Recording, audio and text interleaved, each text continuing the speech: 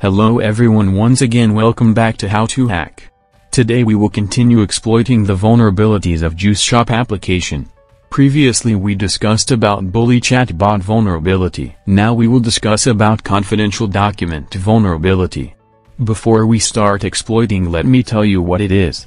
We know this web application is running on a server. Due to configuration issue, some files which are not meant to display will be available to end users, which affect confidentiality. Here are challenge to find a confidential document. I am using DIRB tool to find hidden content. DIRB is a web content scanner. It looks for existing web objects. The usage of DIRB tool is simple. Just type DIRB then the URL of our target. Here DIRB database have a word list contains common directory name and file names. When scanning stated, DIRB will search for matching files with database content. Here we can see it found few files and directories like FTP, profiles, etc. After trying each of this, I found files in FTP. Once I opened this document, I was able to see all the content.